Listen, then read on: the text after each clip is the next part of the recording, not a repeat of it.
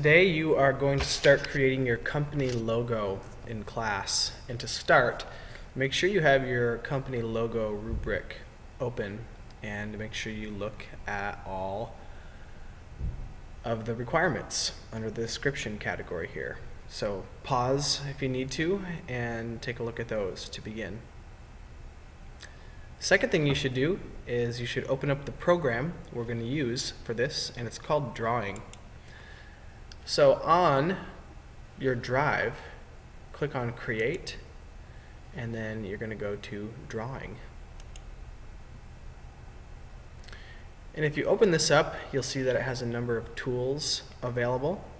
And just right from the start, know that you should create your logo to be as big as this canvas right here. It's just quite a bit easier to fit it and to put it in other programs, because you're going to be putting this logo on your website and on other assignments as well, if it fits in this space right here. So just figure on expanding things or shrinking things to fit on this. This will not change. Your logo will be saved as this size, which is pretty standard. That's what we'd like to have it be.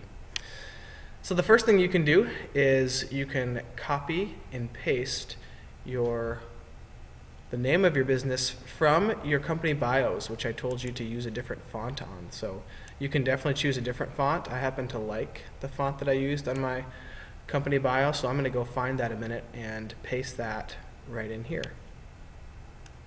So here's my company bio. I'm going to copy this,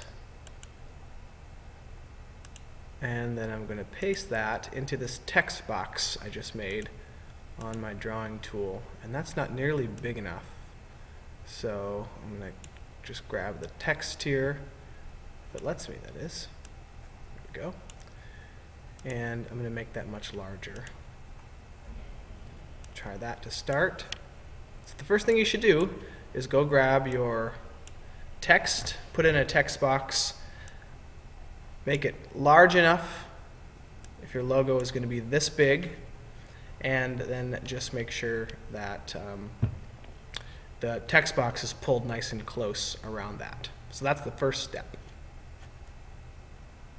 The next thing that you want to do is you'll want to find an image to go in your logo, because if you go to the rubric, it needs two text boxes. So we've got one so far, and it needs to have one image. So let's find that image right now, and I think the best way to do that would be to just Google search that. So I'm just going to type in a Google page, and I am going to look for counseling logos, since my company is a counseling center. And I'm going to choose images. And then right here under search tools, I am going to switch the usage rights so I know, so I know I am not using something that's licensed. Like I couldn't use these because people made them. I'm going to get ones that are labeled for reuse. Or maybe I'll switch to counseling center. Counseling center logo would be best. Okay, I've got some stuff to work with here. I'm going to spend a minute looking through this and seeing if there's anything there that I could use. I did not find anything I liked with searching counseling center logo. So since the name of my company is Open Hands, maybe that's a good thing to search. So I'm going to do a second search, and I'm going to make sure that I'm only finding things that are labeled for reuse. And I'm just going to type in Open Hands. I'm going to try to avoid being cheesy. And as I look around these, I see that the least cheesy and maybe the best representation of what I want to do is right here. So I am going to click on this photo, and I'm going to copy it. Although I don't like it that it went checkered like that. So I'm going to go back. Oops. And I'm going to copy that image. And I'm going to paste that image into my logo.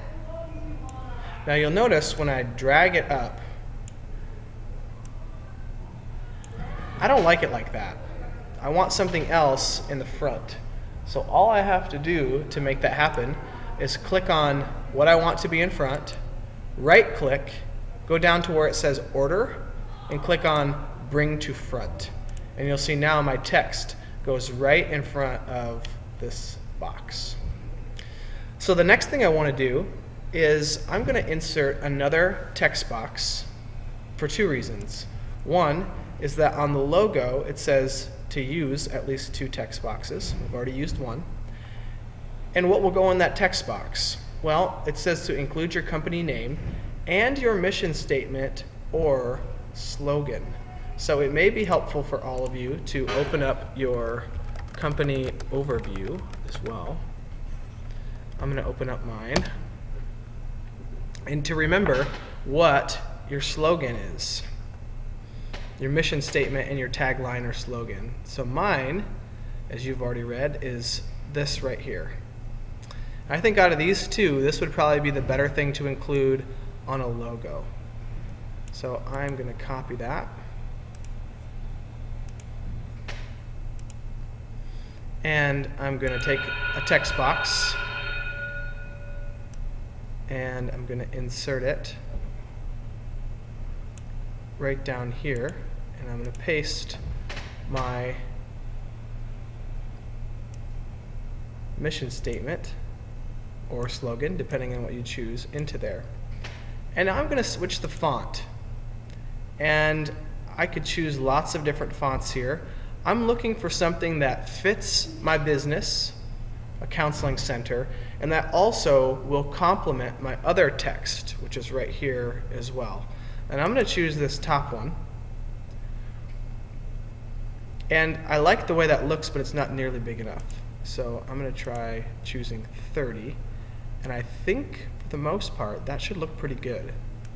So now, if I go back to the rubric, I can see that I have company name, I have mission statement. I think it communicates the service because I have said I'm a counseling center on there.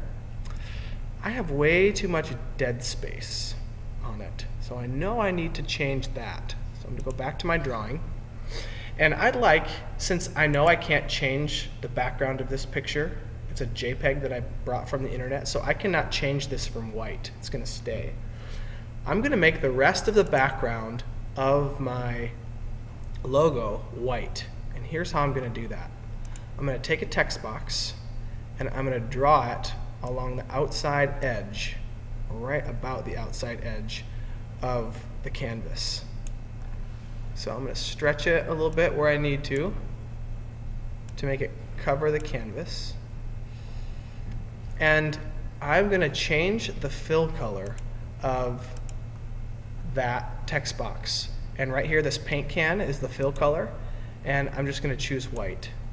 So now everything went white, so I'm going to send that to the back, and everything should appear. Hey, look at that.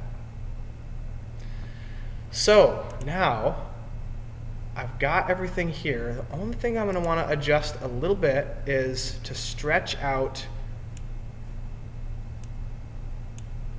my items here to make them fill up the white space a little bit more. So I'm going to change I'm going to manually change my font size here to, let's say, 50, let's just go 56. I like that. I'm going to make it just a little bit bigger. Let's try 58. I'm going to go one bigger. I'm going to go 60. All right. Let's see if I can stretch it so it gets all the way to the edge. Perfect. So now I made my font bigger. I can stretch out this logo a little bit too, although I want to watch what it does to the image. You see there's some little bit of graininess that's happening because of the image resolution. I don't really like that, but it's better for me, I think, to have this image a little bit bigger. I'm going to center that a little bit more on open hands, or I guess on hands and counseling. And then I'm going to move my mission statement down a little bit too, so that it's it's not so scrunched in there. All right, very good. So now I've done all the designing that I need to. I like the way my logo looks. I'm going to check the rubric one more time. I already checked this and this. We eliminated a lot of that dead space. Since I used something that wasn't licensed, I can say that my logo is original. And I've used 2 text boxes, 1 image, and I've used 2 different fonts. Let's check that again. 1 text box, 2 text boxes, an image, and these are different fonts. Pretty simple way to create your logo. It is a little bit limited. I don't know of a way to, I would like to wrap this down a little bit, so this made kind of an arc. That I don't know that it's possible in this particular program, but in terms of what we need to do in this class, this will certainly work. So my last step is going to be saving this in a form that I can put it in lots of other stuff. I can definitely put this on my site. I'll show you. I've already put this on my site.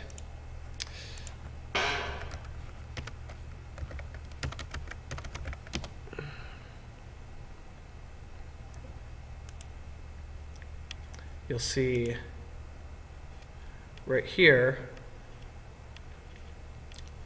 you can insert a logo and it will look like this. But I'd like you to also save your drawing. If you go to File, to Download As, go to JPEG. It will go into your Downloads folder. And then I'm going to pick the folder where I want to put that in my Google Drive, or you can just put it on your Google Drive. I'm going to click Upload, choose Files, and then I'm going to go find that. You can see I've done a few tests here. This is the one I just did. So I'd click on that, and you will see that that drawing went into my Google Drive here as a JPEG. Now I'm going to rename it. I right-clicked, went to rename, and I'm going to choose logo number 2, since I already created another one. And so I have my logo right here on my Google Drive as a JPEG, and that's going to be helpful down the road, so I'd also like you to do that. You may turn in your logo, either your drawing or your JPEG. Either way is fine. All right, go to it and enjoy. Have some fun with this.